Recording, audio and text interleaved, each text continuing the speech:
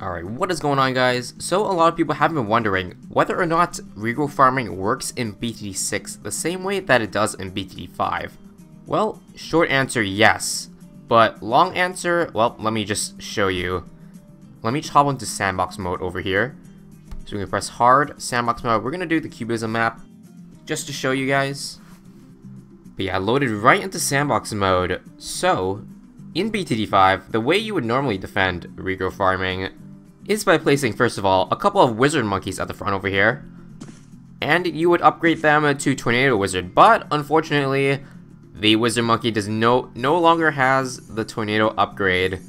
So where did it go, you ask? Well, the Druid over here took it. So I'm going to place 2 Druids over here. And 1, 2... First path, third upgrade, Druid of the Storm. This is the one you want to get now. The tornado upgrade. So it costs about the same amount, $2,000. We're going to put 2 of these on strong. And just a quick reminder for those of you who don't exactly know how Regrow farming works in BTD 5. So basically, you would wait for Regrow Rainbows to come in, and then the Tornado Druids in the front over here would regrow all the balloons, create a mass Regrow Storm, and then you would put a bunch of towers at the back that would deal with, you know, all the Regrows and whatnot so that you don't leak any lives. So that the round basically goes on for infinity, and then you could use that infinite time to, like, build snipers and heli pilots to give you cash using their abilities. But yeah, what you would normally build to defend in BTD 5 would be this. So let me drop this down here. Get up an MIB village. And what you would normally do is, yes, drop an ice tower over here.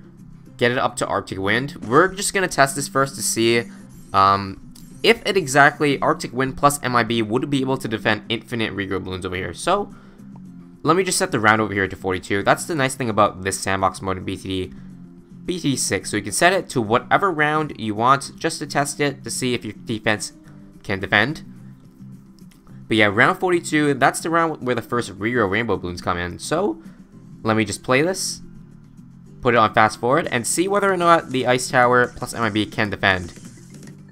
Let's just wait. Yep, Druids turn in like 6 Regrow Rainbows into hundreds and hundreds. And, yeah, those cannon balloons, we can just ignore that. But yeah, does not look like the Arctic Wind is quite the same in this game. Yeah, it's just causing a mass Regrow Storm right now. So let's just remove all these balloons over here. So now that we know that doesn't work, you might be wondering, what exactly do we have to do to defend infinite balloons now? Well, let me show you an efficient way. I've been looking around in sandbox mode trying to find the cheapest way you can create a Regrow farm with the cheapest defenses. So you have to spend at least $4,000 on these 2 Druids over here each. So we got about 7.5k to 8k invested in these. So what I'm about to show you right now is the thought process behind, you know, trying to figure out what can pop infinite balloons. So let me just drag a village over here. I'm gonna get a jungle drums. So this is what I thought about first. It's a very expensive defense, but it pretty much works.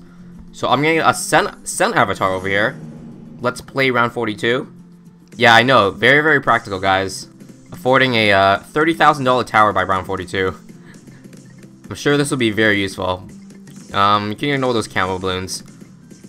Should be a big deal. But this sun avatar over here should be able to defend basically infinite regrows over here. Let's just keep on waiting.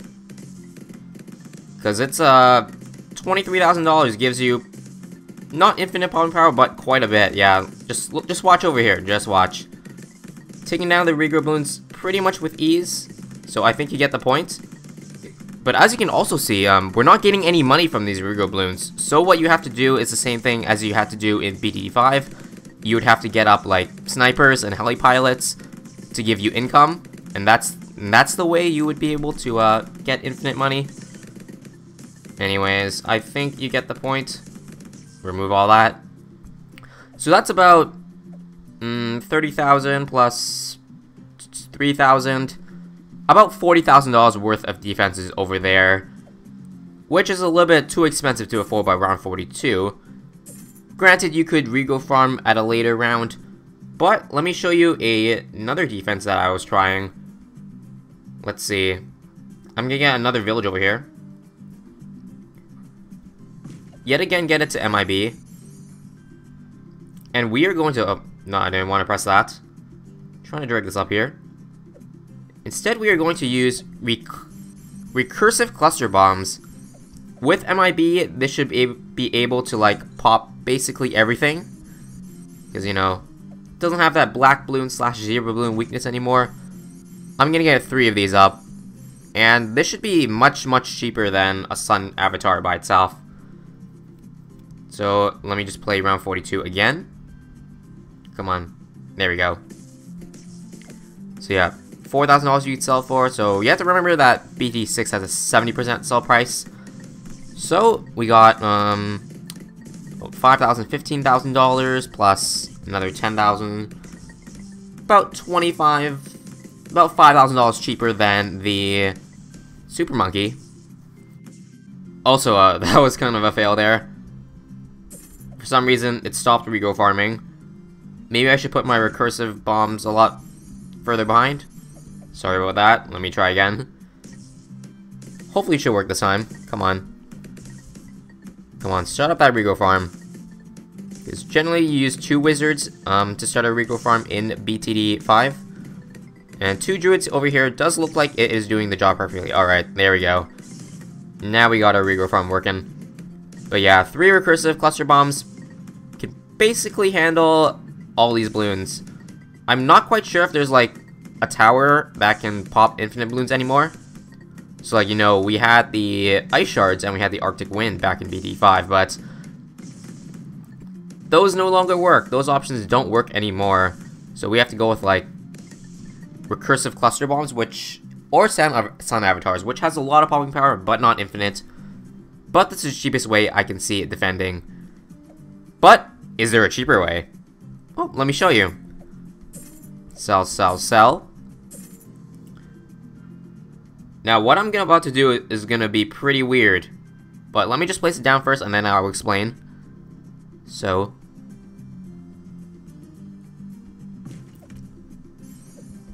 Down here. Over here. And over here. I'm going to drop a tack shoot over here. Get it up to a ring of fire. Let's get extra range on that as well. And then 1 recursive cluster bomb back here. So this is a much, much, much cheaper defense. And I will show you why. I will explain why this works as I start this Regrow farm. Alright. Let's just wait a little bit just for the regrows to start, you know, regrowing. I put these guys on... I'll put these guys on last, actually. That's probably better. Yeah, put it on last so that, like, you know, it hits these regrow balloons and then that keeps regrowing and whatnot. But yes, it's pretty much, these rounds are pretty much going infinite at this point. So yeah, let me explain why this defense works. So these villages over here, the 010 village, this grow blocker upgrade over here prevents regrow balloons from working while in the radius of the village. So the reason why this works is that if you put it over here, and you put it along the track over here, you can make it so that the Regrow farm is not quite as OP, for lack of a better word. So yeah, basically, since you're stopping the Regrow balloons from regrowing like after this point around the first little triangle over here, past the second triangle, if you want to make extra sure that like these balloons don't regrow out of control, you could, you know, you could place more 01 villages over here just to collect the, or just to like block out every range past this Druid's path. So yeah, and the reason why I chose Ring of Fire plus recursive over here is so that the Ring of Fire over here can pop like the zebra and black balloons. It actually has a lot more popping power than it does in BTD5, I've noticed. It's also a lot more expensive, but only a couple $1,000s more expensive. And then a recursive cluster bomb just for like group popping power. But yeah, let's just do the math real quick. So this is a little over $5,000. This is like 6,000, so we got 11,000 in the bank. And 3 more villages over here, costing about $2,000 each. So that's about $17,000 worth of defenses. Much cheaper than the 25+K that I tried with the first two.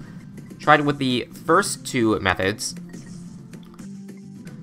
But yeah, now that we got our perfect regrow farm set up, let's try to make some money, shall we? So there's a couple ways to go about this. I'm just going to show you first income generating methods. So the Alchemist monkey has an upgrade on the very right side path. Acid pool, faster throwing, lead to gold.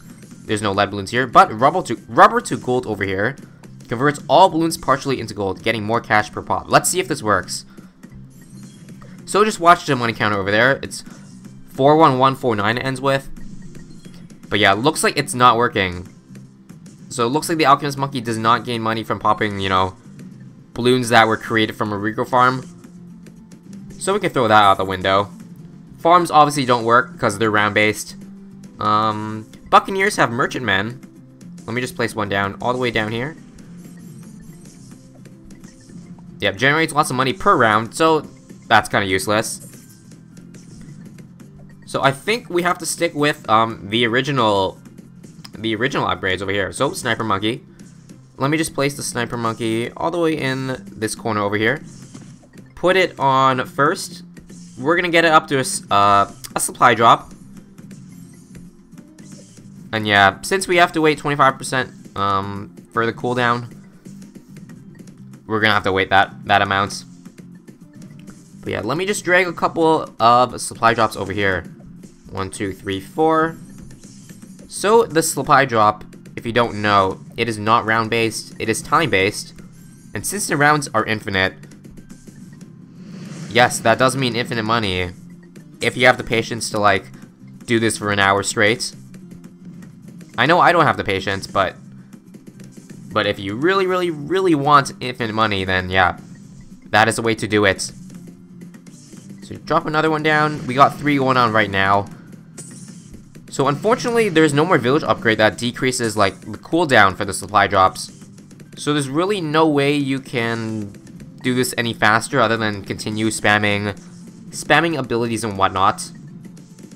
Also, it seems like you have to manually collect like the crates from the sniper over here. Unless, of course, the farmer picks them up, the power. But I don't think I can try that in sandbox mode. I might have to jump into a real game and show you guys. But yeah, it just keeps going on and on and on and on and on. Drop another sniper supply drop down. I think it gives about the same money as it does in like BTD 5, so you don't have to worry about that. There's also a 5th tier upgrade over here, the Elite Sniper. Supply drop gives even more cash, so let's use that right now.